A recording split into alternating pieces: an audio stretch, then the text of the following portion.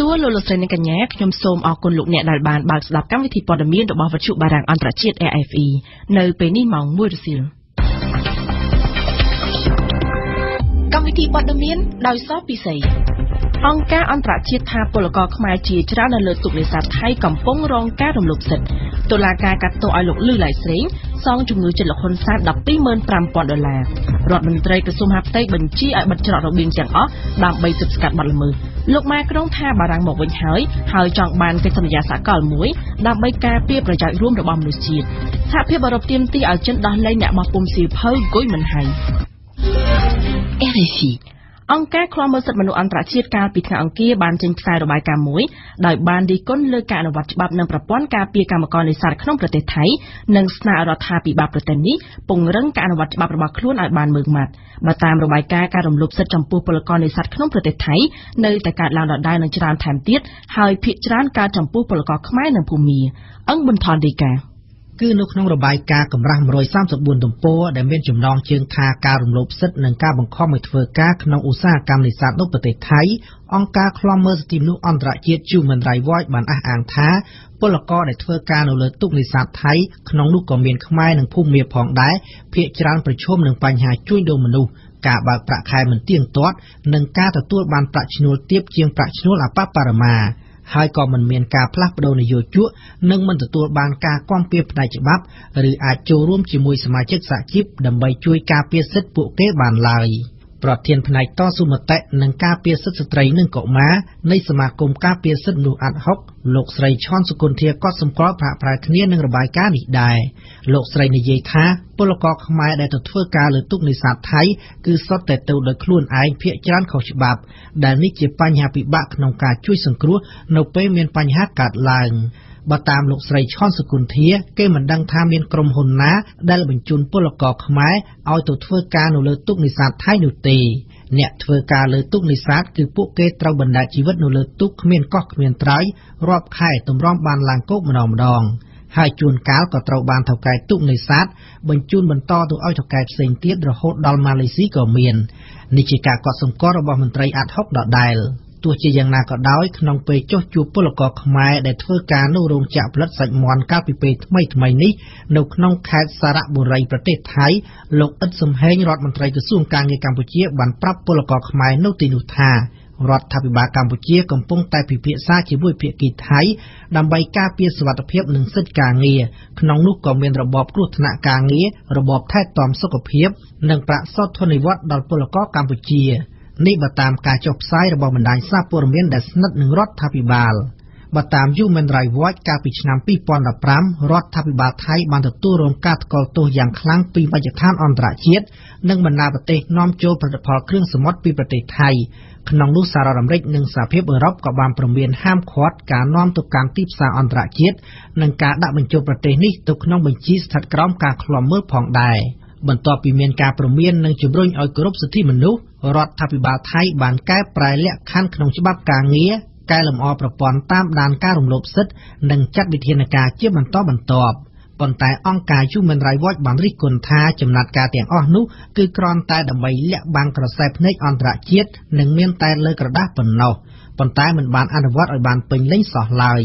Human Rights Watch អះអាងទៀតថានៅឆ្នាំ2015ដដែលនោះរដ្ឋាភិបាលថៃមិនបានរកឃើញសូម្បីតែមួយករណីនៅក្នុងចំណោមពលករជាង47,000 នាក់ដែលទទួលរងការបង្ខំឲ្យធ្វើការងារជាក់ស្ដែងពេលថ្មីនេះទៀតអង្គការ Human Rights Watch បាននិយាយថាកម្មករធ្វើការលើទូកនេសាទក្នុងប្រទេសថៃប្រមាណ 50,000 នាក់ក៏ទទួលរងការរំលោភសិទ្ធិយ៉ាងធ្ងន់ធ្ងរថែមទៀតនៅព្រឹកថ្ងៃទី25ខែមករានេះសាលាដំបងរាជធានីភ្នំពេញបានបើកសវនាការជំនុំជម្រះលើសំណុំរឿងរបស់លោកលឺឡៃស្រេងដែលបានប្រមាថព្រះជាស្ដាព្រះមហាក្សត្រនិងបរិហាគេជាសាធារណៈលើលោកនាយករដ្ឋមន្ត្រីហ៊ុនសែនក្រោយជំនុំជម្រះតុលាការបានសម្រេចឲ្យលោកលឺឡៃស្រេងសងជំងឺចិត្ត500លានរៀលឬប្រមាណ$125,000ដល់លោកនាយករដ្ឋមន្ត្រីហ៊ុនសែននិងចំនួន8លានរៀលចូលថវិការដ្ឋវ៉ាន់សកុនធីរីកា សេចក្តីសម្រេចរបស់តុលាការក្រុងភ្នំពេញនេះត្រូវបានប្រកាសជាសាធារណៈដោយគ្មានជនត្រូវចោទនៅស្ដាប់នោះទេប៉ុន្តែតុលាការបានចាត់ទុកថានៅចំពោះមុខជនត្រូវចោទព្រមទាំងសម្រេចឲ្យធ្វើការផ្សព្វផ្សាយជាសាធារណៈនិងទុកសិទ្ធិឲ្យលោកលឺឡៃស្រេងប្តឹងទៅសាលាឧទ្ធរតាមកំណត់ច្បាប់ផងដែរលោកលឺឡៃស្រេងដែលជាអតីតមន្ត្រីជាន់ខ្ពស់របស់គណៈបកហ៊ុនស៊ិនប៉ិចនិងដែលកំពុងតែស្នាក់នៅឯសហរដ្ឋអាមេរិកមិនអាចតាក់ទងសុំការអធិប្បាយបាននោះទេនៅពេលនេះលោកលឺឡៃស្រេងបានចាត់ចេញទៅកាន់អាមេរិកនេះតាំងតែពីរឿងដែលលោកបានប្រមាថព្រះមហាក្សត្រនោះត្រូវបានបែកធ្លាយតាំងពីដំបូងមកម្លេះសូមបញ្ជាក់ថាមេធាវីតំណាងដោយអាណត្តិរបស់ប្រមុខរាជរដ្ឋាភិបាលកម្ពុជាលោកគីតិចកាលពីរសៀលថ្ងៃទី24ខែតុលាឆ្នាំ2017កន្លងទៅបានដាក់ពាក្យបណ្ដឹងផ្លូវការដោយប្តឹងលោកលឺឡៃស្រេងពីបទប្រមាថព្រះមហាក្សត្រនិងបរិហាកេលោកនាយករដ្ឋមន្ត្រីហ៊ុនសែនប្រមុខរដ្ឋាភិបាលកម្ពុជាលោកមេធាវីបានប្តឹងទៅកាន់សាលាដំបងរាជធានីភ្នំពេញដោយស្នើឲ្យប្រន្ទាទោសតាមច្បាប់និងទាមទារសំណងជំងឺចិត្ត500លានរៀលឬប្រមាណ$125,000ដល់ដើមបណ្ដឹងការដាក់ពាក្យបណ្ដឹងនេះបានធ្វើឡើងបន្ទាប់ពីលោកលឺឡៃស្រេងអតីតមន្ត្រីជាន់ខ្ពស់របស់គណៈបកហ៊ុនស៊ិនប៉ិចបាននិយាយទូរស័ព្ទជាមួយលោកស្រីគីលំអងអតីតតំណាងរាជគណៈបកហ៊ុនស៊ិនប៉ិចដោយបាននិយាយប៉ះពាល់ក្នុងន័យប្រមាថព្រះជាស្ដារបស់ព្រះមហាក្សត្រកម្ពុជាព្រះបាទនរោត្តមសីហមុនីនិងសម្ដេចក្រមព្រះប្រធានគណៈបកហ៊ុនស៊ិនប៉ិចមិនតែប៉ុណ្ណោះការសន្ទនាតាមទូរស័ព្ទនោះក៏បាននិយាយប៉ះពាល់យ៉ាងធ្ងន់ធ្ងរដល់ប្រមុខដឹកនាំរាជរដ្ឋាភិបាលកម្ពុជាបច្ចុប្បន្នផងដែរហើយត្រូវបានយកទៅផ្សព្វផ្សាយជាសាធារណៈយ៉ាងទូលំទូលាយយ៉ាងណាក៏ដោយលោកលឺឡៃស្រេងបន្ទាប់ពីខ្សែអាចឆ្លងឆ្លើយគ្នាតាមទូរស័ព្ទនោះត្រូវបានបែកធ្លាយលោកក៏បានប្រកាសទទួលកំហុសដែលបាននិយាយប៉ះពាល់ដល់ព្រះមហាក្សត្រហើយលោកក៏បានសូមព្រះរាជទានទោសពីព្រះមហាក្សត្រកម្ពុជារួចហើយផងដែរនៅព្រឹកនេះដែរកម្លាំងនគរបាលប្រឆាំងបទល្មើសសេដ្ឋកិច្ចនៃក្រសួងមហាផ្ទៃបានសម្រេចបញ្ជូនខ្លួនម្ចាស់ទីតាំងដែលរងបណ្ដឹងរំលោភកម្មសិទ្ធិបញ្ញារបស់ក្រុមហ៊ុនប៊ីចេងរូវេទៅកាន់សាលាដំបងរាជធានីភ្នំពេញដើម្បីផ្តន្ទាទោសតាមផ្លូវច្បាប់សូមរំលឹកជូនថានៅដើមសប្តាហ៍នេះមន្ត្រីកម្មគងត្រូលនៅនគរបាលប្រឆាំងបទល្មើសសេដ្ឋកិច្ចនៃក្រសួងមហាផ្ទៃបានចេញប្រតិបត្តិការបង្ក្រាបទីតាំងផលិតប៊ីចេងសញ្ញាផ្ទះទ្រវែកคล้ายៗ3កន្លែងនៅខណ្ឌ7មករាដោយដកហូតប៊ីចេងคล้ายៗទម្ងន់ជាង 3.5 តោននិងឃាត់ខ្លួនមនុស្សចំនួន2នាក់ប្រតិបត្តិការនេះធ្វើឡើងបន្ទាប់ពីទទួលបានពាក្យបណ្ដឹងពីម្ចាស់ក្រុមហ៊ុនប៊ីចេងនៅក្នុងប្រទេសថៃតាក់ទងនឹងសវនកម្មសកម្មជនចលនាមេដាធម្មជាតិវិញតុលាការខេត្តកោះកុងនៅព្រឹកនេះបានបិទបញ្ចប់សវនកម្មជំនុំជម្រះសំណុំរឿងសកម្មជនមេដាធម្មជាតិពីររូបក្រោមបទចោទប្រកាន់ពីបទរំលោភកម្មសិទ្ធិឯកជននិងការញុះញង់ឲ្យប្រព្រឹត្តបទល្មើសក្នុងមាត្រា302និង495នៃក្រមព្រហ្មទណ្ឌក្រោយបិទបញ្ចប់សវនកម្មតុលាការខេត្តកោះកុងបញ្ជាក់ថានឹងប្រកាសសាលក្រមនៅរសៀលថ្ងៃស្អែកនេះសូមស្ដាប់ប្រសាសន៍លោកមេធាវីសំចម្រើនដែលជាការរៀបចំជូនដោយញឹមសុផលរហូតដល់ទេខ្ញុំនៅតែយល់ថាកម្មវិធីដែលគង់ដីខ្ញុំបានធ្វើកន្លងមកគឺស្ថិតក្នុងក្របខ័ណ្ឌច្បាប់មិនអាចខ្លាយជាបទល្មើសណាមួយដែលត្រូវធ្វើទៅតាមច្បាប់គុំទាន់នោះទេព្រឹកមិញហ្នឹងឃើញថាតើមានអ្វីជាការកត់សម្គាល់នៅក្នុងសវនកម្មដែលធ្វើឲ្យលោកមេធាវីមិនពេញចិត្តបាទអ្វីដែលធ្វើឲ្យយើងមិនពេញចិត្តគឺមានចំណុចតិចតួចទេតែអាចថាតិចតួចតែវាសំខាន់ដែរគឺហ្នឹងគឺលទ្ធផលនៃរបាយការណ៍សវិច័យដោយសារបាយខាងហ្នឹងយើងព្យាយាមស្វែងរកតាំងពីមុនពេលជំនុំរះខ្ញុំតាំងពីយូរគឺព្យាយាមស្វែងរកតែនៃលទ្ធផលហ្នឹងទើបតែទទួលបាននៅថ្ងៃសវនកម្មតែម្ដងហើយនៅចុងម៉ោងសវនកម្មទៀតបាទចំពោះលទ្ធផលនៃការប្រកាសសាលក្រមនៅថ្ងៃស្អែកតើលោកមេធាវីរំពឹងថាយ៉ាងម៉េចទៅបាទខ្ញុំមិនហ៊ានធ្វើការសន្និដ្ឋានទៅលើលទ្ធផលទេគ្រាន់ថាយើងមានក្តីសង្ឃឹមតែលទ្ធផលបែបណានោះយើងមិនហ៊ានស្វែងតម្លៃមិនហ៊ានបញ្ចេញជាយោបល់មិនហ៊ានធ្វើការសម្រេចចិត្តពីរឿងហ្នឹងទេបាទមិនហ៊ាននិយាយពីបញ្ហាទេប៉ុន្តែតាមរយៈសវនាការថ្ងៃនេះមើលទៅក្តីសង្ឃឹមនឹងច្រើនទេឬក៏យ៉ាងម៉េចបាទក្តីសង្ឃឹមយើងព្រោះនិយាយថាយើងមានក្តីសង្ឃឹមទៅខ្ញុំជាក់មិញចង់ថាច្រើនតិចអានោះពិបាកវាយតម្លៃពីក្តីសង្ឃឹមហើយវាក្តីសង្ឃឹមមានថាយើងវិជ្ជមានចំពោះចំពោះការងាររបស់យើងហើយយើងក៏មានន័យប៉ុណ្ណឹងតែយើងមិនអាចឆ្លើយជា100%បានទេព្រោះអានេះរឿងក្តីវាពិបាកមិនដូចជាតួលេខការលក់ដូរអីណារឿងក្តីគាត់ថាយើងមានសង្ឃឹមហ្នឹង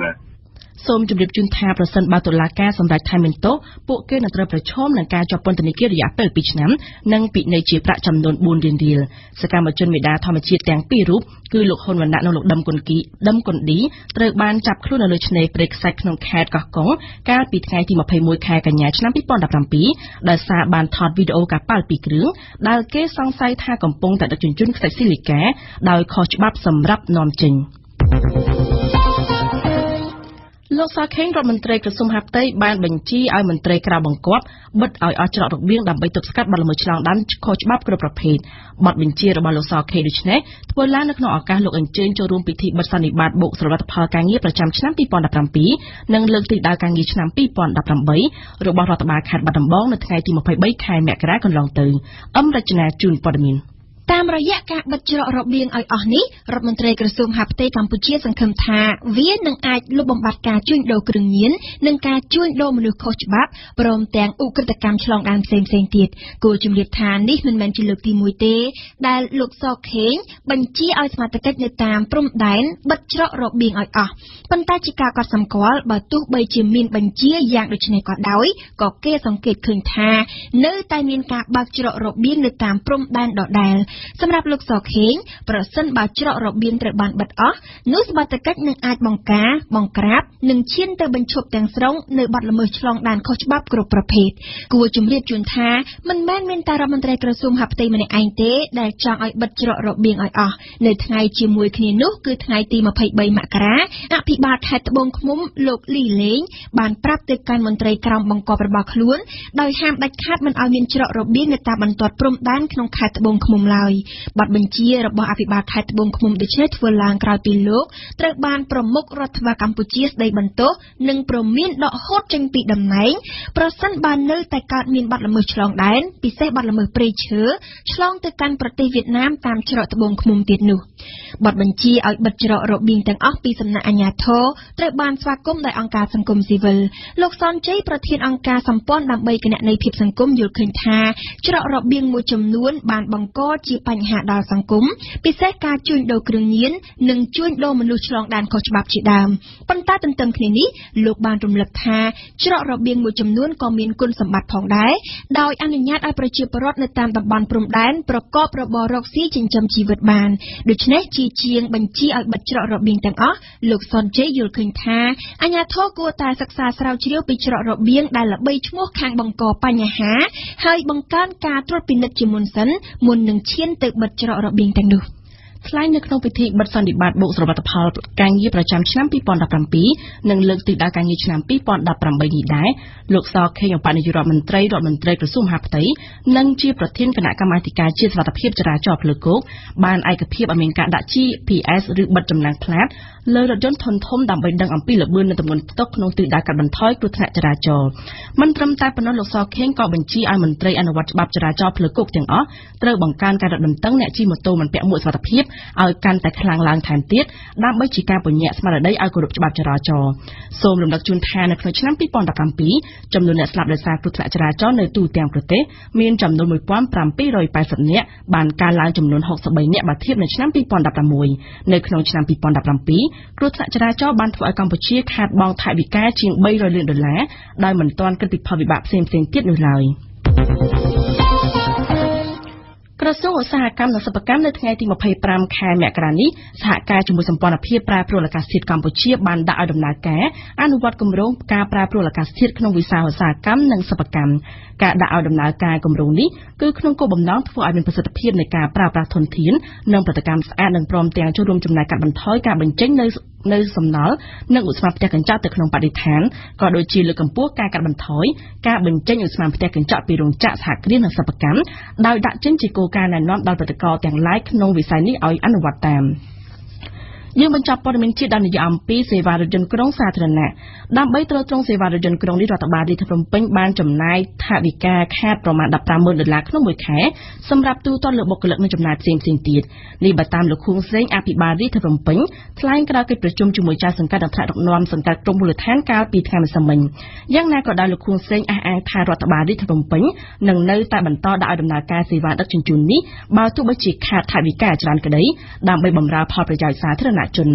បើតាមមន្ទីរសាធារណៈ បើតាមមន្ទីរសាធារណការរាជធានីភ្នំពេញអ្នកធ្វើដំណើរជិះរថយន្តក្រុងសាធារណៈបានកើនឡើងពីចំនួន 6,000 នាក់ដល់ 20,000 នាក់ក្នុងមួយថ្ងៃជាមួយនឹងសេវារថយន្តក្រុងចំនួន 8 ខ្សែយើងសូមងាកមកជម្រាបជូនពីព័ត៌មានអន្តរជាតិវិញម្ដងដោយការក្រុងតុកកាលពីល្ងាចថ្ងៃពុធម្សិលមិញលោកប្រធានាធិបតីបារាំងអេម៉ានូអែលម៉ាក្រុងបានថ្លែងសន្ទរកថាចំពោះមុខអង្គមហាសន្និបាតនៃវេទិកាសេដ្ឋកិច្ចពិភពលោកក្រុងដាវូប្រទេសស្វីក្នុងសន្ទរកថាដែលគេរំពឹងរង់ចាំស្ដាប់នោះលោកប្រធានាធិបតីបារាំងបានលើកឡើងថាបារាំងត្រឡប់មកវិញហើយត្រឡប់មកជាមួយនឹងគំនិតថ្មីដែលចង់ឃើញពិភពលោកយើងចាប់ដៃគ្នាទទួលខុសត្រូវរួមគ្នាដើម្បីការពារនៅអ្វីដែលជាផលប្រយោជន៍រួមរបស់មនុស្សជាតិគឺសុខភាពការអប់រំសន្តិភាពនិងបរិស្ថានធម្មជាតិសូមស្ដាប់មមពិសីក្នុងសន្ទរកថាជាភាសាបារាំងផងជាភាសាអង់គ្លេសផងនៅចំពោះមុខថ្នាក់ដឹកនាំប្រទេសនិងថ្នាក់ដឹកនាំក្រុមហ៊ុនប្រមាណជា 1,600 នាក់លោកម៉ាក្រុងបានលើកឡើងជាដំបូងនៅផលិតផលវិជ្ជមាននៃកំណែទម្រង់សេដ្ឋកិច្ចនិងទីផ្សារការងាររបស់បារាំងដោយសារតែក្រុមហ៊ុនធំៗរបស់បារាំងមានចំណាយយ៉ាងធំក្នុងកម្លាំងសេដ្ឋកិច្ចសកលលោកទាំងមូលដូច្នេះកំណែទម្រង់ទាំងនោះនឹងផ្ដល់សន្ទុះដល់សេដ្ឋកិច្ចសកលផងដែរបារាំងត្រឡប់មកវិញហើយនេះគឺជាឃ្លាដែលលោកម៉ាក្រុងបានបន្លឺឡើងក្រោមសម្លេងទះដៃយ៉ាងកងរំពងបន្តមកទៀតលោកម៉ាក្រុងបានលើកឡើងអំពីរបាយការណ៍របស់អង្គការ Oxfam ដែលរបាយការណ៍នេះបានទាញសញ្ញាអាសន្នអំពីគម្លាតរវាងអ្នកមាននិងអ្នកក្រដែលមានកាន់តែខ្លាំងទៅទូទាំងសកលលោកម៉ាក្រុងបាននិយាយថាកំណើនសេដ្ឋកិច្ចមិនមែនជាកម្មវត្ថុចុងក្រោយនោះទេវាគ្រាន់តែជាមធ្យោបាយមួយតែប៉ុណ្ណោះកំណើនសេដ្ឋកិច្ចគឺជាមធ្យោបាយដើម្បីឲ្យប្រជាជនងើបផុតពីភាពក្រីក្រទទួលបាននូវការអប់រំល្អទទួលបានសន្តិសុខនិងទទួលបាននូវការគាំពារល្អក្នុងវិស័យសុខាភិបាលទាំងនេះទើបជាកម្មវត្ថុចុងក្រោយសម្ដីខាងលើនេះគឺលោកម៉ាក្រុងចង់សម្ដៅទៅដល់មនុស្សប្រមាណជា 1% នៃភពផែនដីយើងដែលមានទ្រព្យមានធនធានមហាសាលក៏ប៉ុន្តែគិតតែពីចង់បោះទុនរកស៊ីកាបចំណេញដោយមិនខ្វល់ពីអ្នកក្រីក្រលោកម៉ាក្រុងក៏បានឆ្លៀតនិយាយបញ្ឆិតបញ្ឈៀងទៅឲ្យក្រុមហ៊ុនមួយចំនួនដែលបោះទុនវិនិយោគគឺដើម្បីតែកើបប្រមូលផលបូមកកាយយកធនធានធម្មជាតិជាដើមពេលដែលកកាយអស់ហើយក៏វិចបង្វិចរត់ទៅកន្លែងមួយទៀតទុកឲ្យប្រជាជនម្ចាស់ស្រុករស់រងទុក្ខដោយមិនបានទទួលផលដើម្បីទប់ស្កាត់បញ្ហាទាំងអស់នេះលោកម៉ាក្រុងបានលើកឡើងថាពិភពលោកយើងត្រូវតែចាប់ដៃគ្នាធ្វើកិច្ចសន្យាសកលរួមគ្នាមួយរវាងរដ្ឋាភិបាលនិងក្រុមហ៊ុនទាំងអស់កិច្ចសន្យាសកលនេះត្រូវតែផ្ដល់អាទិភាពដល់ការការពារទ្រព្យសម្បត្តិរួមផលប្រយោជន៍រួមរបស់មនុស្សជាតិយើងផលប្រយោជន៍រួមនោះគឺគ្មានអ្វីក្រៅតែពីប្រព័ន្ធអប់រំប្រព័ន្ធសុខាភិបាលការការពារធនធានធម្មជាតិបរិស្ថាននោះទេលោកបន្ថែមថាម្នាក់ទាំងរដ្ឋទាំងឯកជនត្រូវប្រឹងប្រែងរៀងខ្លួនធ្វើយ៉ាងណាឲ្យកំណើនសេដ្ឋកិច្ចក្លាយជាកំណើនជីវភាពកំណើនចំណេះដឹងនិងសុខុមាលភាពរបស់ប្រជាជនទាំងអស់ជាចុងក្រោយលោកម៉ាក្រុងក៏បានឆ្លៀតនិយាយដាក់កំហិតឲ្យក្រុមហ៊ុនអន្តរជាតិធំៗទាំងអស់គោរពច្បាប់វិន័យវិធានពន្ធដារនៅតាមប្រទេសដែលខ្លួនរកស៊ីមិនត្រូវកាប់កេងលួចបន្លំកិច្ចពន្ធនោះឡើយលោកម៉ាក្រុងសន្យាថាការប្រយុទ្ធប្រឆាំងនឹងការកិច្ចវេះមិនបង់ពន្ធគឺជាអាទិភាពរបស់រដ្ឋាភិបាលបារាំងក៏ដូចជារបស់សហភាពអឺរ៉ុបទាំងមូលចំណែកប្រធានាធិបតីអាមេរិកលោកដូណាល់ត្រាំបានធ្វើដំណើរទៅចូលរួមវេទិកាសេដ្ឋកិច្ចពិភពលោកនៅក្នុងទីក្រុងដាវូប្រទេសស្វីសកាលពីថ្ងៃពុធដើម្បីបញ្ចុះបញ្ចូលមេដឹកនាំអន្តរជាតិថារបៀបវារៈអាមេរិកដំបូងរបស់លោកមិនមែនបង្ហាញពីការដកខ្លួនចេញពីឆាកអន្តរជាតិឬក៏ពិភពលោកនោះឡើយបើតាមគម្រោងលោកត្រាំនឹងថ្លែងសន្ទរកថានៅថ្ងៃស្អែកនៅក្នុងវេទិកាសេដ្ឋកិច្ចពិភពលោកប្រចាំឆ្នាំនេះជាការកត់សម្គាល់ចាប់តាំងពីឡើងការដំណើរលោកត្រាំបានដកអាមេរិកចេញពីកិច្ចព្រមព្រៀងអាកាសធាតុទីក្រុងប៉ារីសនិងចុងក្រោយអាមេរិកសម្រេចដំឡើងពន្ធលើទំនិញនាំចូលពីប្រភេទនោះគឺផ្ទាំងស្រូបកម្ដៅព្រះអាទិត្យហើយនឹងម៉ាស៊ីនបោកខោអាវចិនដែលជាប្រទេសផលិតនាំចេញផ្ទាំងស្រូបកម្ដៅព្រះអាទិត្យច្រើនជាងគេក្នុងពិភពលោកបានសម្ដែងការមិនពេញចិត្តចំណែកកូរ៉េខាងត្បូងដែលនាំចូលច្រើនម៉ាស៊ីនបោកខោអាវទៅអាមេរិកបានព្រមានរួចហើយថានឹងអាចដាក់ពាក្យបណ្ដឹងទៅអង្គការប្រជាកម្មពិភពលោកលោកគុយមីនហៃជាពលរដ្ឋស៊ុយអែតដើមកំណើតចិននិងជាអ្នកទទួលខុសត្រូវកន្លែងបោះពុម្ពសៀវភៅមួយកន្លែងមានទីតាំងនៅក្នុងទីក្រុងហុងកុងត្រូវបានប៉ូលីសចិនចាប់ខ្លួនកាលពីថ្ងៃទី20មករានៅថ្ងៃពុធទី24មករាសហភាពអឺរ៉ុបបានទាមទារឲ្យចិនដោះលែងលោកគុយមីនហៃភ្លាមៗដើម្បីឲ្យលោកអាចទទួលបានជំនួយពីផ្នែកទូតនិងពីក្រមគ្រូពេទ្យព្រំសឿនសូលីណាជូនព័ត៌មានពិស្ដាយោងតាមកូនស្រីរបស់អ្នកបោះពុម្ពផ្សាយសៀវភៅហ្គួយមីនហៃលោកហ្គួយត្រូវបានប៉ូលីសចិនមួយក្រុមក្នុងឯកសណ្ឋានស៊ីវិលចាប់ខ្លួនរូបលោកកាលពីថ្ងៃ20មករាក្នុងពេលលោកនិងអ្នកការទូតជនជាតិស៊ុយអែតពីររូបទៀតកំពុងធ្វើដំណើរតាមរថភ្លើងចេញពីទីក្រុងនីងបូភាគខាងកើតប្រទេសចិនឆ្ពោះទៅក្រុងប៉េកាំងលោកហ្គួយមីនហៃធ្វើដំណើរទៅប៉េកាំងដើម្បីជួបគ្រូពេទ្យពិនិត្យជំងឺលោកមានជំងឺម្យ៉ាងទាក់ទងសរសៃប្រសាទ ថ្ងៃពុធម្សិលមិញឯកអគ្គរដ្ឋទូតសហភាពអឺរ៉ុបប្រចាំក្រុងប៉េកាំងបានទាមទារឲ្យអាជ្ញាធរចិនដោះលែងលោកគុយដែលជាពលរដ្ឋស៊ុយអែតនិងជាពលរដ្ឋអឺរ៉ុបមួយរូបដែរគឺដើម្បីឲ្យលោកអាចជួបជុំគ្រួសារនិងអាចទទួលបានជំនួយពីគ្រូពេទ្យលោកគុយមីនហៃជាអ្នកចូលរួមបង្កើតកន្លែងបោះពុម្ពសៀវភៅមួយឈ្មោះ Mighty Current ដែលមានទីតាំងនៅហុងកុងកន្លែងបោះពុម្ពមួយនេះធ្វើសៀវភៅចំអកជីវិតឯកជនរបស់ថ្នាក់ដឹកនាំចិនជាច្រើនរូបសៀវភៅទាំងនេះត្រូវបានចិនហាមឃាត់មិនឲ្យមានវត្តមាននៅចិនដីគោកទេថ្មីនេះលោកស្រី Margot Wallström ជារដ្ឋមន្ត្រីការបរទេសស៊ុយអែតបានទាមទារឲ្យចិនដោះលែងលោកគុយមីនហៃលោកស្រីបានកោះហៅឯកអគ្គរដ្ឋទូតចិននៅស្តុកកូនដល់ទៅ2ដងឯណោះសូមបញ្ជាក់ថាលោកគុយមីនហៃជាអ្នកបោះពុម្ពក្នុងចំណោមអ្នកបោះពុម្ពហុងកុង5នាក់ដែលបានបាត់ខ្លួនចន្លោះពីឆ្នាំ2015និងខែមករាដើមឆ្នាំ2016ហើយដែលបានលេចមុខមកវិញនៅប៉ុន្មានខែក្រោយមកខែកុម្ភៈឆ្នាំ2016គេឃើញលោកបង្ហាញខ្លួនក្នុងទូរទស្សន៍ចិននិងបានសារភាពថាលោកមានពាក់ព័ន្ធករណីគ្រោះថ្នាក់ចរាចរណ៍មួយក្នុងឆ្នាំ2003លោកបានប្រគល់ខ្លួនឲ្យតុលាការកាត់ទោសចិនប្រកាសថាបានដោះលែងលោកនៅខែតុលាឆ្នាំ2017ប៉ុន្តែកូនស្រីរបស់លោកប្រាប់ថាគេបានដាក់លោកឲ្យរស់ក្នុងផ្ទះល្វែងមួយខ្នងស្ថិតក្រោមការឃ្លាំមើលពីប៉ូលីសចំណែកប្រធានាធិបតីអាមេរិកលោកដូណាល់ត្រាំបាននិយាយកាលពីថ្ងៃពុធថាលោកនឹងរីករាយទទួលនឹងការចោទសួរដោយព្រះរាជអាជ្ញាលោក Robert Mueller ទាក់ទងនឹងការលូកដៃរបស់រុស្ស៊ីនៅក្នុងការបោះឆ្នោតអាមេរិកកាលពីឆ្នាំ2016បើតាមគម្រោងការសាកសួរនេះនឹងធ្វើឡើងនៅសប្តាហ៍ក្រោយនេះក្រុមប្រទេសលោកប្រេងអូពេចនិងបណ្ដាដៃគូរបស់អង្គការនេះមានរុស្ស៊ីជាដើមដែលរួមកម្លាំងគ្នាសម្រាប់សម្រួលការកម្រិតបរិមាណប្រេងឆៅលក់នៅលើទីផ្សារពិភពលោកនាំគ្នាសង្ឃឹមទៅលើការស្ដារឡើងវិញសមតានៃទីផ្សារមាសខ្មៅនេះក្នុងត្រីមាសទី3និងត្រីមាសទី4ឆ្នាំ2018សូមស្ដាប់កៅជាយាពីទីក្រុងមូស្គូក្នុងសេចក្តីថ្លែងការណ៍របស់គាត់ដែលត្រូវបានលើកយកទៅផ្សព្វផ្សាយដោយទីភ្នាក់ងារព័ត៌មានរុស្ស៊ីនានាលោករដ្ឋមន្ត្រីធម្មពលរុស្ស៊ី Alexander Novakក៏បានប៉ាន់ស្មានថាសម្រាប់ពេញមួយឆ្នាំ2018នេះតម្លៃមធ្យមនៃប្រេងឆៅម៉ា Brent លក់នៅទីផ្សារពិភពលោកគឺម្ដុំ$60សហរដ្ឋអាមេរិកក្នុង1បារ៉េលឬមួយធុងដែលចំណុះ159លីត្រតម្លៃនេះជាព្យាករណ៍សមហេតុសមផល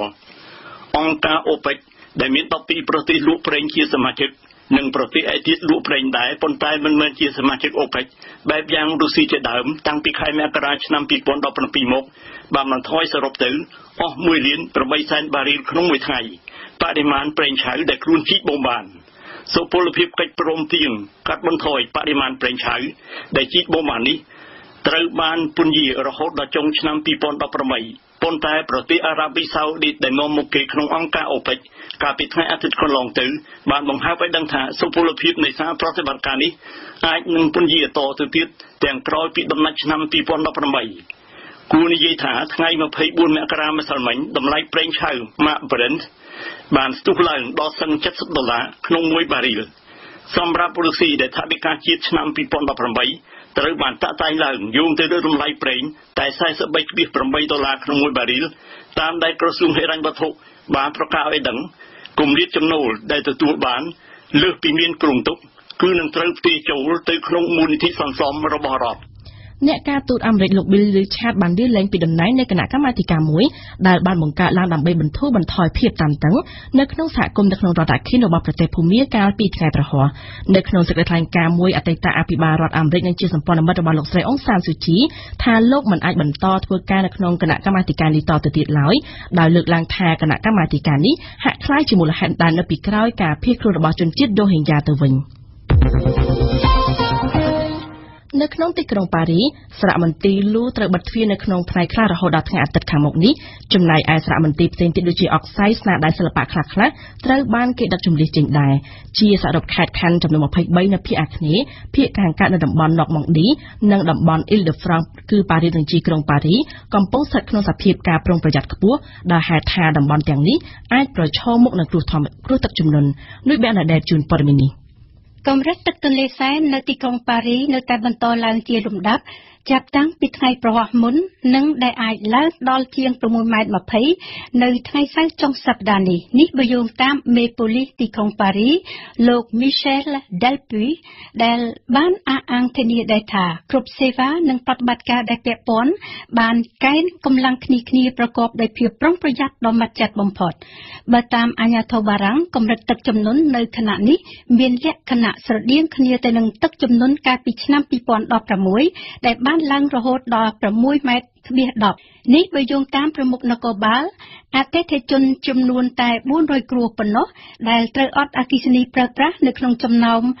អតិថិជនជាង 6 លាន 2 សែននាក់នៅតំបន់ទីក្រុងប៉ារីនិងជាយទីក្រុងប៉ារីដោយបានគូសបញ្ជាក់ផងដែរថាពុំមានការកាត់ផ្តាច់ឧស្ម័នសម្រាប់ប្រើប្រាស់នោះឡើយក៏ព្រមទាំងបណ្ដាញចែកចាយទឹកផងដែរយោងតាមការសន្និដ្ឋានរបស់អាជ្ញាធរបារាំងនៅខណៈពេលដែលកម្រិតទឹកទន្លេសែនបានឡើងដល់ 6 ម៉ែត្រនោះបណ្ដាញដឹកជញ្ជូនសាធារណៈនិងអាយស្ម័យយាននឹងអាចធ្វើការកាត់ផ្តាច់ការដឹកជញ្ជូនរបស់ខ្លួននៅតាមទីកន្លែងផ្សេងៗបន្ថែមទៀតសូមបញ្ជាក់ថាមេត្រូក្រោមដីខ្លះត្រូវបានបិទផ្អាកសកម្មភាពដឹកជញ្ជូនរបស់ខ្លួននៅព្រឹកថ្ងៃពុធម្សិលមិញនៅក្នុងរដ្ឋធានីប៉ារីយ៉ាងហោចរហូតដល់ថ្ងៃសុក្រខាងមុខមិនតែប៉ុណ្ណោះខ្សែមេត្រូក្រោមដីខ្លះមានដំណើរការយឺតយ៉ាវពុំដូចប្រក្រតីឡើយដោយមូលហេតុការជូនដំណឹងជាមុនរបស់ក្រសួងអូតូនិយមម្យ៉ាងទៀតអាជ្ញាធរនៅតាមតំបន់ខ្លះដូចជាតំបន់ម៉ានសេនសាំងឌីនីនិងវ៉ាល់ដឺម៉ានក៏មានការប្រុងប្រយ័ត្នខ្ពស់ផងដែរនៅទីក្រុងប៉ារីវិញសារមន្ទីរធំក៏ស្ថិតនៅក្នុងស្ថានភាពប្រុងប្រយ័ត្នខ្ពស់បំផុតដោយយ៉ាងនៅសារមន្ទីរដកសេគេបានចាប់ផ្ដើមដឹកជញ្ជូនចេញពីទីនេះនៅស្នាដៃសិល្បៈខ្លះរួចហើយដែរចំណែកសារមន្ទីរលូវិញនៅក្នុងផ្នែកខ្លះត្រូវបានបិទជាសាធារណៈវិធានការការពារសារមន្ទីរទាំងនេះត្រូវបានអនុវត្តផងដែររដ្ឋមន្ត្រីការបរទេសអាមេរិកលោក Rex Tillerson បានពិភាក្សាតាមទូរស័ព្ទជាមួយរដ្ឋមន្ត្រីការបរទេសរុស្ស៊ីកាលពីថ្ងៃពុធម្សិលមិញដោយលើកយកបញ្ហានិងកង្វល់អំពីប្រទេសសេរីបើតាមសេចក្តីថ្លែងការណ៍ដែលត្រូវបានធ្វើឡើងដោយក្រសួងការបរទេសអាមេរិកក៏បានពិភាក្សាអំពីទូនាទីរបស់រុស្ស៊ីដើម្បីធានាឲ្យរបបរបស់លោកអាសាដនៅតែដើរតួនាទីយ៉ាងសំខាន់នៅក្នុងការដឹកនាំប្រទេស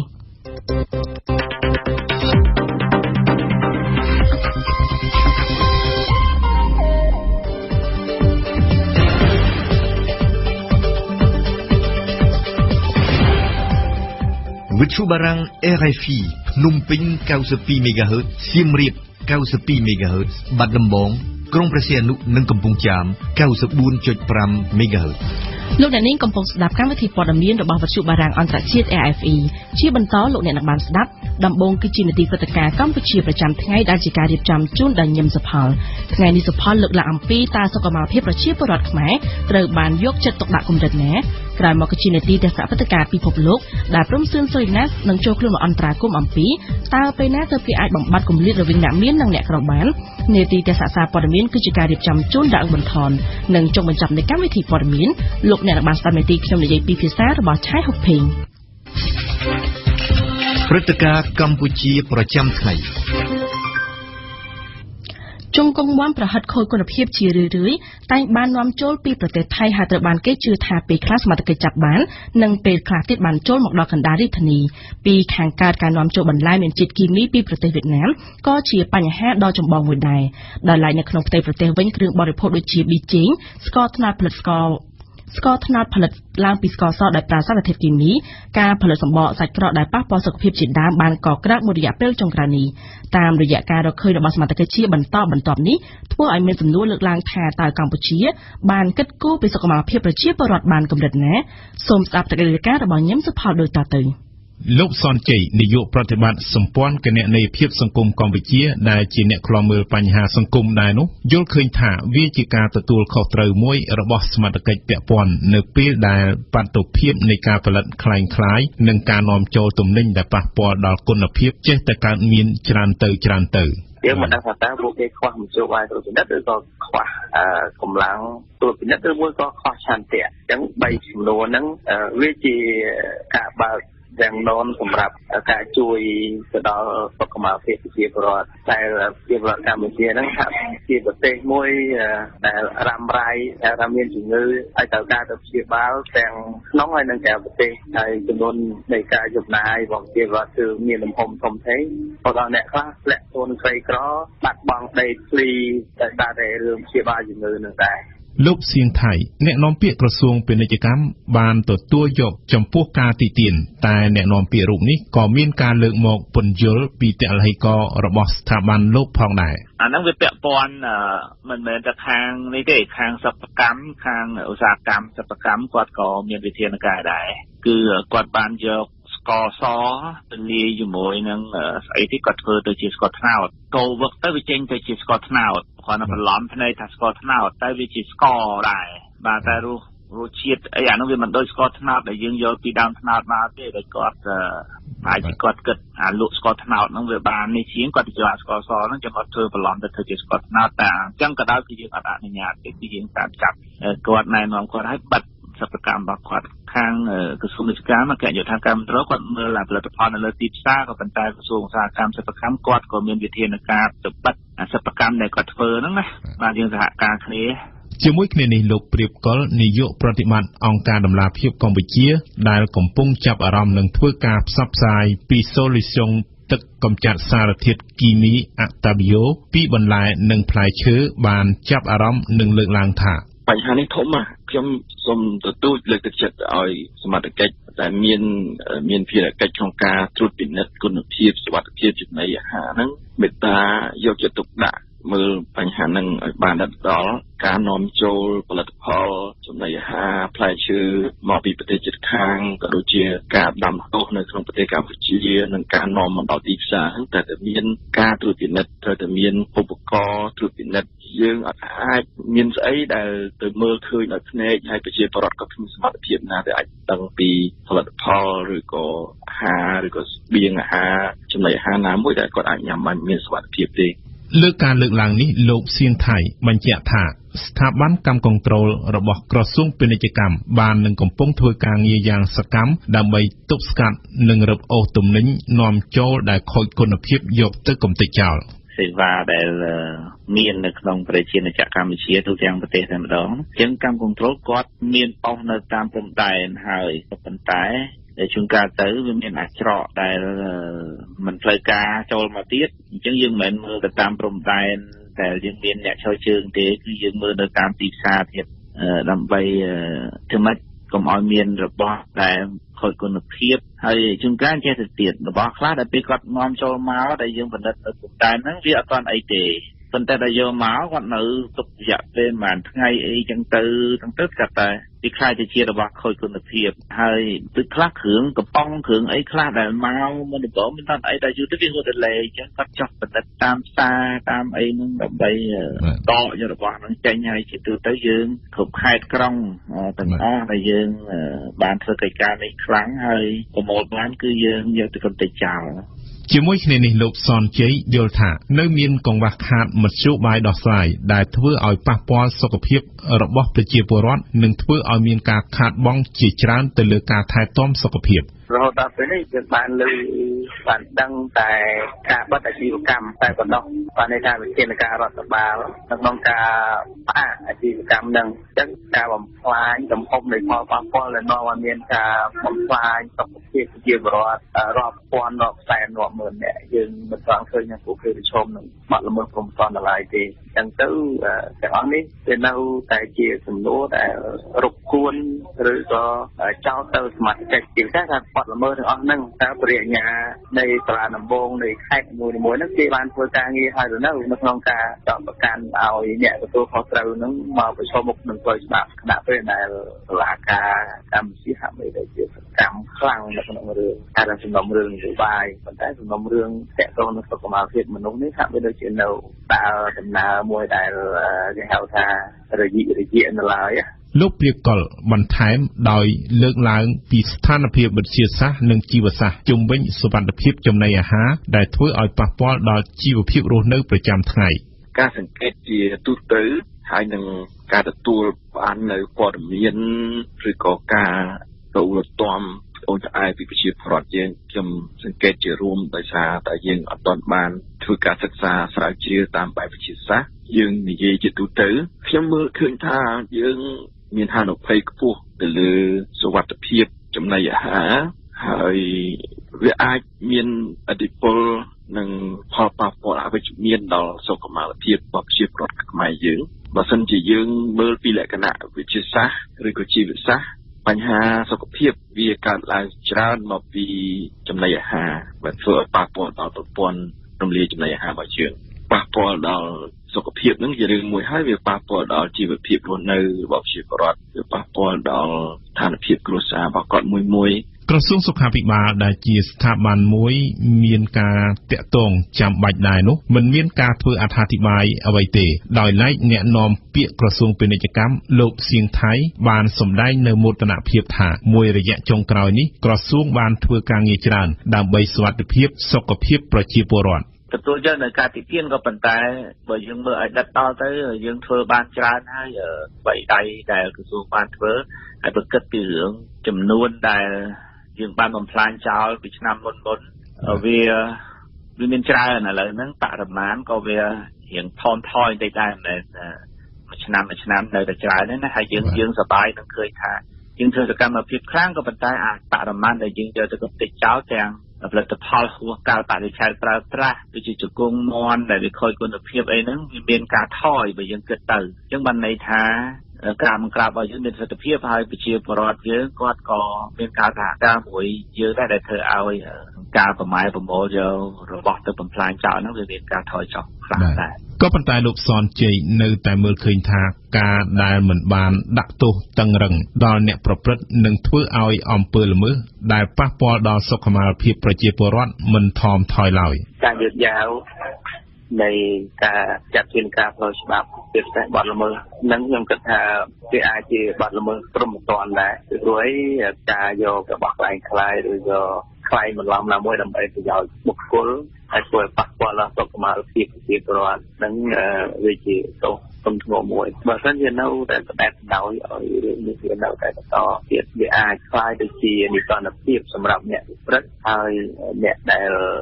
រងគ្រោះគឺប្រជាពលរដ្ឋទូទៅអញ្ចឹងទោះបីវាហៅថាផ្ទះសនកម្មឬក៏ផលប៉ះពាល់នៃទង្វើហ្នឹងវាមិនបានកើតភ្លាមដែលដូចទៅនឹងអំពើក្រតកម្ម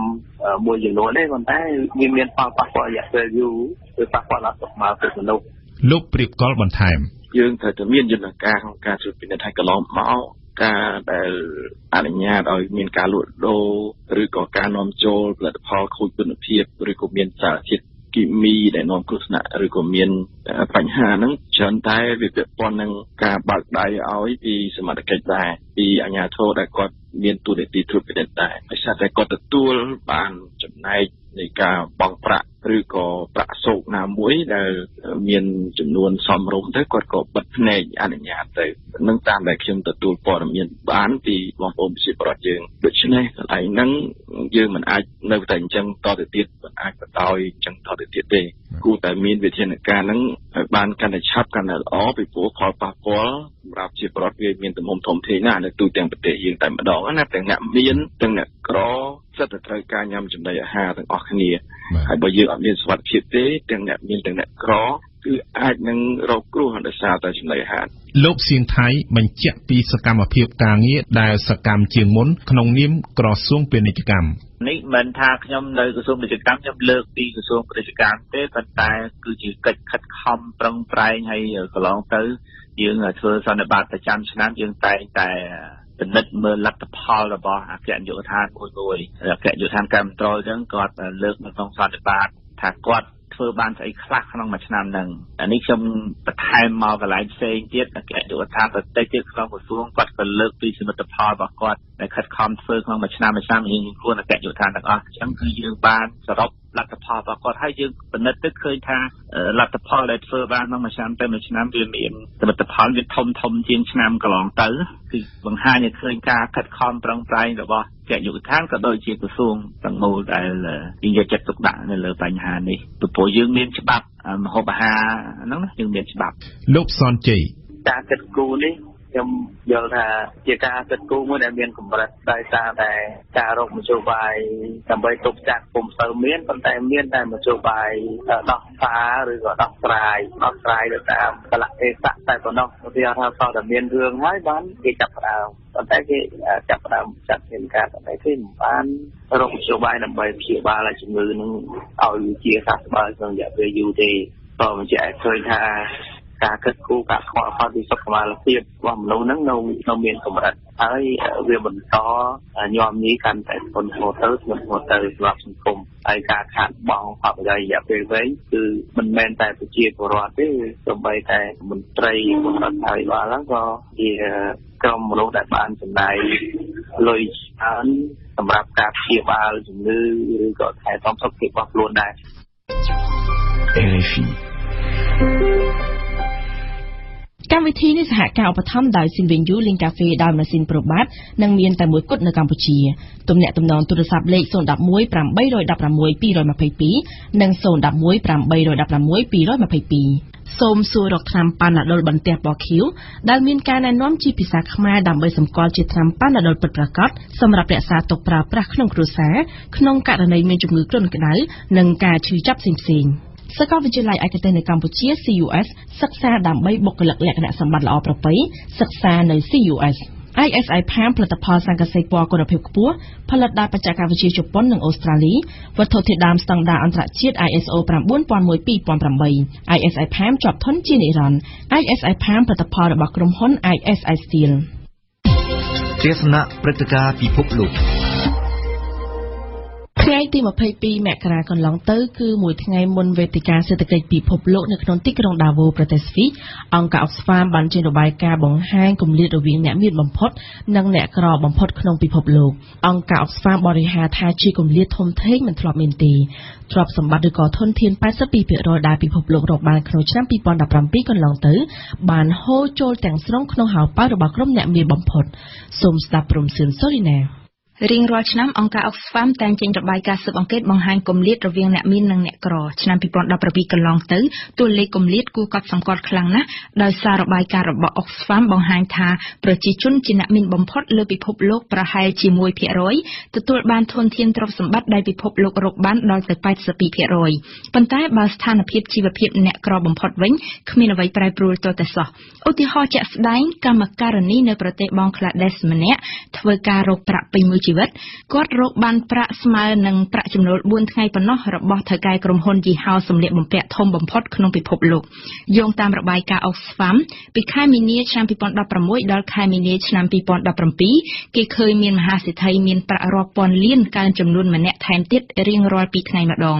ជាមធ្យមទ្រព្យសម្បត្តិមហាសេដ្ឋីទាំងនេះបានកើនឡើង 13% រៀងរាល់ឆ្នាំគិតតាំងពីឆ្នាំ2010មកនៅសហរដ្ឋអាមេរិកអ្នកមាន3នាក់ដែលមានទ្រព្យសម្បត្តិជាងគេបំផុតមានទ្រព្យស្មើនឹងអ្នកក្របំផុតដែរនៅបារាំងវិញមានជនជាតិបារាំង32នាក់ដែលមានប្រាក់រាប់ពាន់លានមានទ្រព្យសម្បត្តិច្រើនដូចពលរដ្ឋក្រីក្របំផុត 40% ក្នុងស្រុកបារាំងដែរថៅកែក្រុមហ៊ុនធំៗមួយចំនួនដែលមានប្រាក់វាល់ពាន់លាននេះយើងក៏ប្រហែលស្គាល់ខ្លះដែរដូចជាលោក Zuckerberg ថៅកែ Facebook លោក Bezos ថៅកែក្រុមហ៊ុន Amazon ឬក៏លោក Bill Gates ជាដើមអង្គការ Oxfam ប្រាប់ថារាល់ឆ្នាំអង្គការតែងជំរុញឲ្យមេដឹកនាំរដ្ឋាភិបាលប្រទេសនានាដែលមកជួបជុំគ្នាក្នុងវេទិកាសេដ្ឋកិច្ចពិភពលោកនៅទីក្រុង Davos ប្រទេសស្វីសឲ្យពួកគេចាត់វិធានការដោះស្រាយគម្លាតនេះថ្នាក់ដឹកនាំរដ្ឋាភិបាលធំៗបានសន្យាដែរថានឹងដោះស្រាយប៉ុន្តែការសន្យាដូចជាសន្យាតាមខ្យល់ដូច្នោះដែរ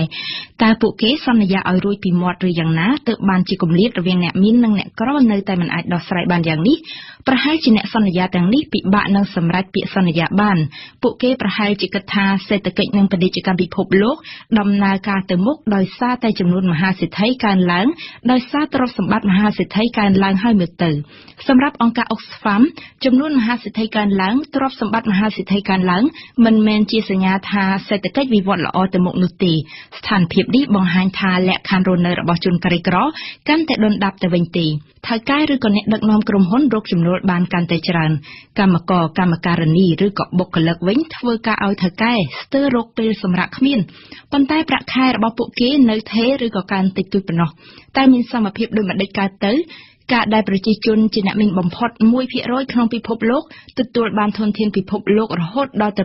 82% ក្នុងឆ្នាំ 2017 កន្លងទៅមិនបង្ហាញទេឬថាក្រុមអ្នកមានរកចំណូលបានពីញើសឈាមរបស់កម្មករក្រីក្រនេះយើងមិននិយាយពីលក្ខខណ្ឌការងារដ៏លំបាករបស់កម្មករនៅប្រទេសក្រីក្រដូចជាបង់ក្លាដេសឬឥណ្ឌាដែលខំធ្វើការដើម្បីលើកស្ទួយភាពរុងរឿងរបស់សហគ្រាសអ្នកមានផងបើនិយាយពីរដ្ឋតាមប្រទេសមួយចំនួនវិញរដ្ឋខ្លះគិតតែចង់ដំឡើងពន្ធទំនិញ TVA រោគថវិកាចូលជាតិចង់បន្ថយពន្ធសហគ្រាសលើកទឹកចិត្តសហគ្រាសទៅវិញជាមួយនឹងពាក្យដែលយើងធ្លាប់ឮថាអ្នកមានចេះតែមានទៅនោះអង្គការ Oxfam លើកឡើងដែរពីបញ្ហាផ្សេងទៀតដូចជាការគេចពន្ធការលួចយកលុយទៅដាក់តាមធនាគារនៅក្រៅប្រទេសដើម្បីគេចពន្ធជាដើមដើម្បីដោះស្រាយគម្លាតរវាងអ្នកមាននិងអ្នកក្រដើម្បីចែករំលែកធនធាននិងចំណូលពិភពលោកឲ្យបានស្មើគ្នារវាងអ្នកមាននិងអ្នកក្រអង្គការ Oxfam បានបង្ហាញសំណើមួយចំនួនក្នុងនោះអង្គការស្នើឲ្យអ្នកដឹកនាំប្រទេសនីមួយៗចាត់ចែងគ្រប់គ្រងលើក្រុមហ៊ុនពហុជាតិក្នុងសំណើដែលអង្គការផ្ញើឲ្យប្រធានាធិបតីបារាំងអេម៉ានូអែលម៉ាក្រុងគេឃើញថាអង្គការ Oxfam ស្នើឲ្យមានការចែករំលែកធនធានឲ្យមានសមភាពគ្នាក្នុងសហគ្រាសរវាងមេដឹកនាំនិងបុគ្គលិកនិងម្ចាស់ភាគហ៊ុនផងដែរ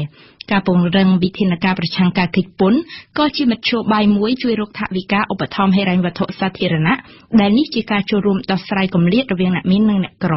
Oxfam មើលឃើញដែរថាជាជាងផ្ដោតការយកពន្ធលើពន្ធទំនិញ TVA គេគួរតែយកពន្ធលើទ្រព្យសម្បត្តិមហាសេដ្ឋីកំពូលវិញមិនដឹងថាតើសំណើទាំងនេះអាចត្រូវបានមេដឹកនាំប្រទេសនីមួយៗធ្វើតាមឬយ៉ាងណាទេព្រោះអង្គការ Oxfam បង្ហាញគម្លាតរវាងអ្នកមាននិងអ្នកក្ររៀងរាល់ឆ្នាំប៉ុន្តែក៏នៅតែមិនអាចដោះស្រាយបញ្ហាវិសមភាពនេះបានដដែល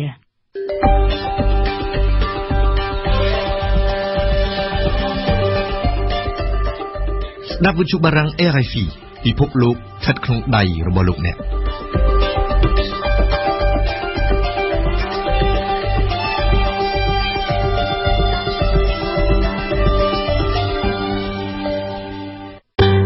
ទេសនាសារព័ត៌មាន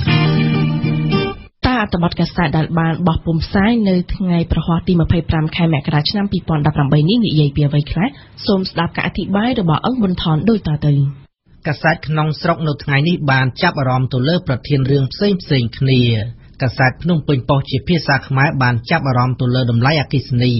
ដោយបានឡើងចំណងជើងនៅចំកណ្ដាលធំនៃទំព័រមុខថា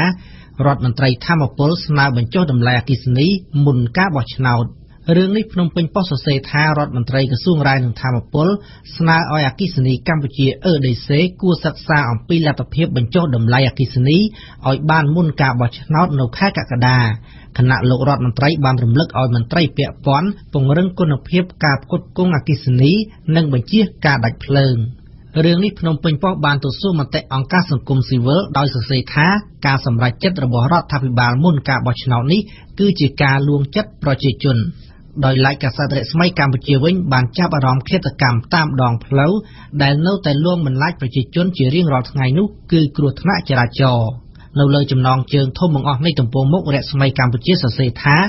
នាយករដ្ឋមន្ត្រីស្ដីទីបង្ហាញអំពីក្តីបារម្ភនៃការស្លាប់ដោយសារគ្រោះថ្នាក់ចរាចរណ៍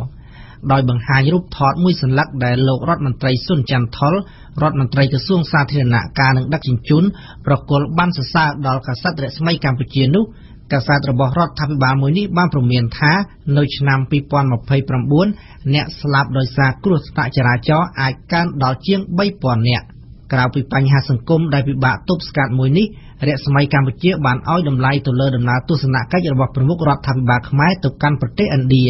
នៅខាងស្ដាំនៃទំព័រមុខរស្មីកម្ពុជាបានឡើងចំណងជើងពណ៌សថា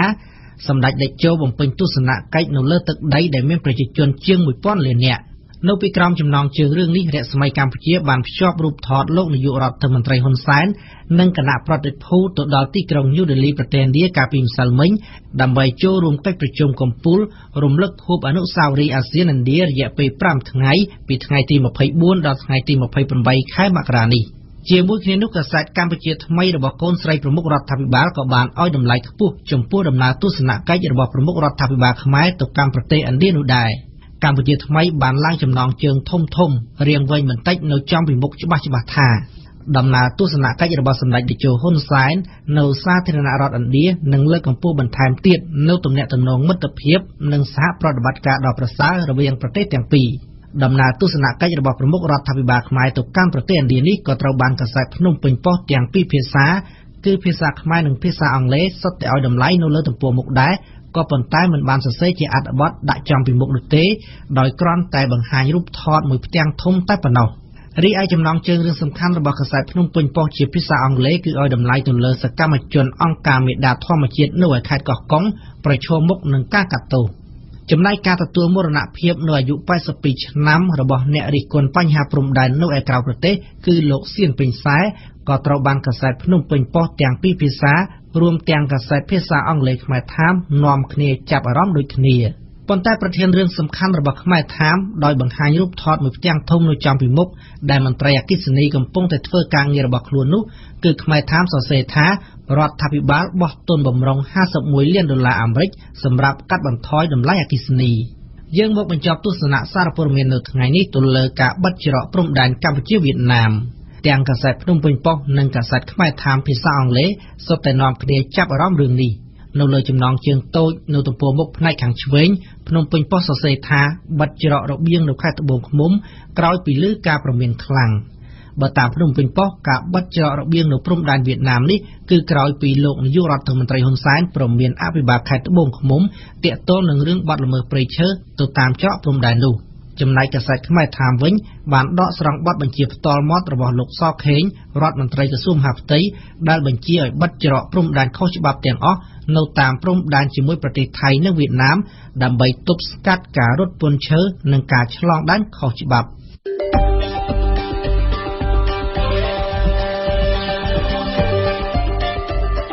ព័ត៌មានលឿនរហ័សច្បាស់លាស់និងស៊ីជម្រៅវិទ្យុបារាំង RFI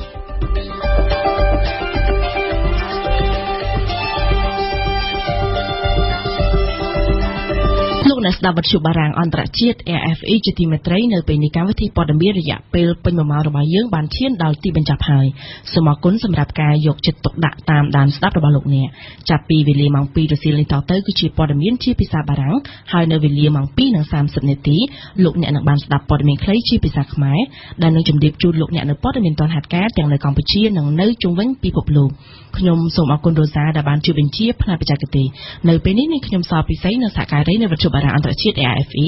សូមអរគុណសូមគោរពលា